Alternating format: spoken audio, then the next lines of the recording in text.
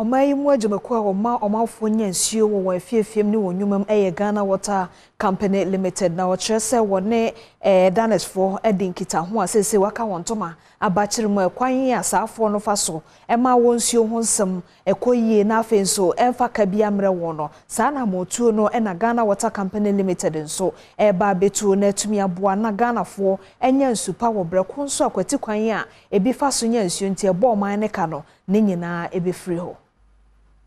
Intiasen krata Ghana Water Company ene Danish empanyumfo ede wonsa ahohyase ebotaye ne se obehwe ama nse ho bambo akoanim ewotema ene ne nkurabata ahodo na ho na okirem se City of Aarhus ewe Denmark no kamia ye se nipadodo ewotema ene nipadodo ewo honom eye ayepe na ogidi se otua na ma Aarhusfo etuye no bia ebeboa wo mo. Stanley Matthew ono na ye Director of Corporate Affairs ewo Ghana Water Company Limited ene den semi etuja Inti yakohonumu ya sign first contract in 2019 in July. Unfortunately, no omobe bahan mwana a COVID set in.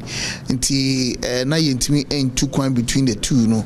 But because of your commitment towards the project in Inti, we still traveled even during COVID. Almost they also traveled during COVID, and we have been working all this while.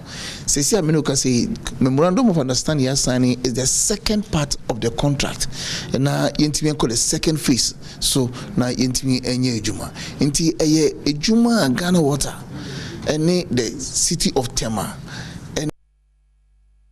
ene the city of Aarhus our Denmark ye bom na yetimi aye ejuma aboa yen ho eno achi no to ankasa so say City of Aarhus abobon ho modin ye amaka nanka obo no wonsuo ho no watete dia ene na ho behia se Ghana man enso so to sa na mon bi na ka Ghana Water Company for ebo no wonso so etumi atete ene yetimi aye ejuma reducing to about 40%.